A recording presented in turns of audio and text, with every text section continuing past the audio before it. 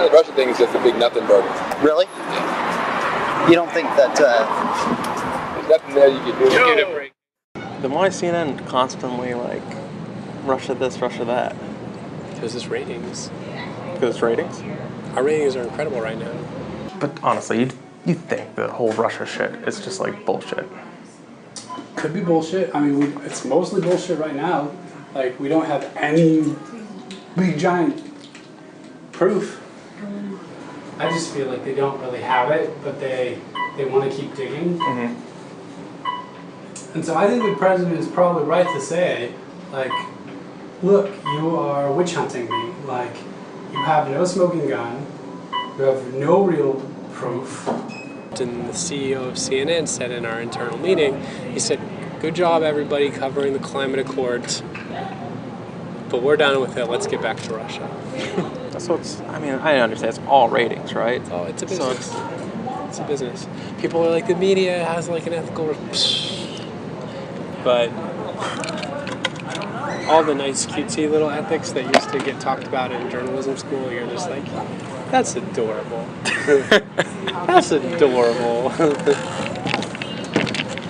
Yeah, this is a business. Especially cable news, you know. Cable news isn't the New York Times, and it's not even like NBC News. I mean, NBC News still gets 20 million viewers a night. Cable news is getting 1 million. Mm-hmm. So,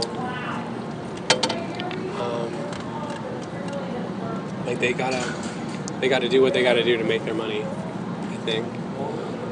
And so I love the news business, but I find it so I'm fascinating. very cynical about it.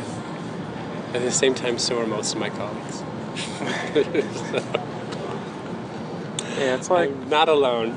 I think that there are a lot of like liberal CNN viewers who want to see Trump really get scrutinized, and I think if we would have behaved that way with President Obama and scrutinized everything that he was doing with as much scrutiny as we applied to Donald Trump, I think our viewers would have been turned off. I think they would have thought like we were attacking him.